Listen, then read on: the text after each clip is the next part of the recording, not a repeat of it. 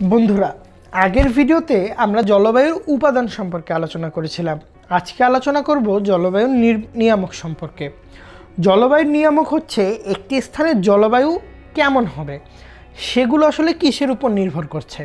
আর উপাদানের ক্ষেত্রে আমরা দেখেছিলাম জলবায়ুর পরিবর্তনগুলো, অর্থাৎ জলবায়ুর যে বিষয়গুলোর উপর একদম কোট অ্যান্ড কোট নির্ভরশীল, এই বিষয়গুলো না থাকলে জলবায়ু থাকবেই না, সেগুলো হচ্ছে উপাদান। নিয়ামক অর্থাৎ জলবায়ুর পরিবর্তনশীলতা নিয়ে আজকে আলোচনা করব। প্রথমে যে দুটি কারণ আসে সেটি হচ্ছে অক্ষাংশ এবং উচ্চতা।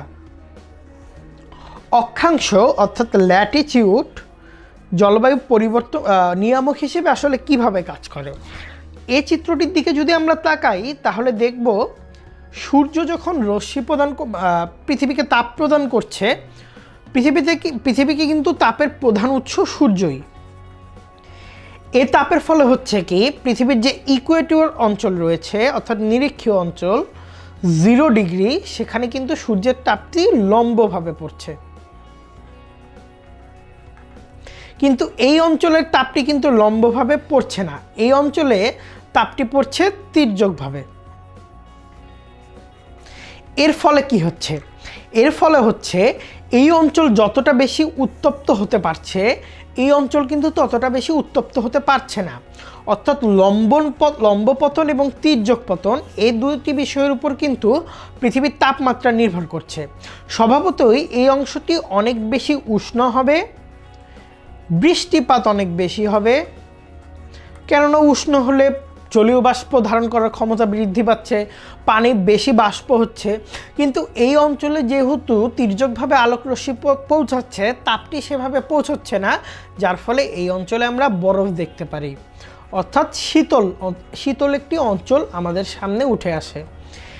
এরপর বন্ধুরা আরেকটি বিষয় নিয়ে আলোচনা করা যাক, সেটি হচ্ছে উচ্চতা অর্থাৎ অ্যালটিটিউড। উচ্চতার তারতম্য আসলে একটি বড় প্রভাব ফেলে। ধরো একই অক্ষাংশে অবস্থিত, ধরো এইখানে অবস্থিত একই অক্ষাংশে অবস্থিত, যেখানে সূর্যের রশ্মি সমানভাবে পড়ছে, কিন্তু এই অঞ্চলটি হায়ার অ্যালটিটিউডে, এই অঞ্চলটি লোয়ার অ্যালটিটিউডে, এই দুই স্থানের তাপমাত্রা কিন্তু এক হবে না,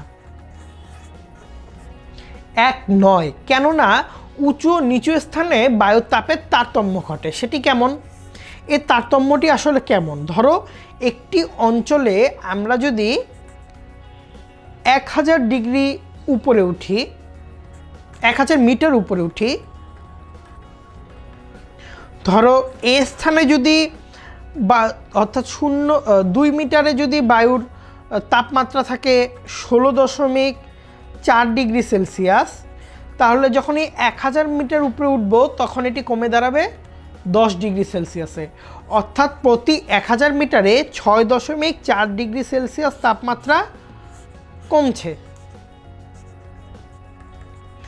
যেমন এই উদাহরণটির দিকে লক্ষ্য করলে দেখব পাহাড়ের নিচে কিন্তু সে ধরনের কোনো বরফ নেই, কিন্তু একদম যখন উঁচু স্থানে চলে গেল সেখানে কিন্তু বরফ জমতে শুরু করেছে। অর্থাৎ অক্ষাংশ এবং উচ্চতা একটি জলবায়ু পরিবর্তনে জলবায়ুর নিয়ামক হিসেবে দুটি গুরুত্বপূর্ণ ভূমিকা রাখছে, একটি তাপ দিয়ে এবং আরেকটি উচ্চতাগত কারণে। বন্ধুরা এখন তোমাদের কাছে একটি প্রশ্ন।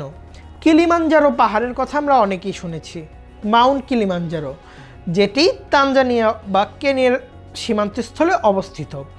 আমরা দেখতে পাচ্ছি এই অঞ্চলটি সাধারণত নিরক্ষীয় অঞ্চল, অর্থাৎ 0 ডিগ্রি ইকুয়েটরের আশেপাশে।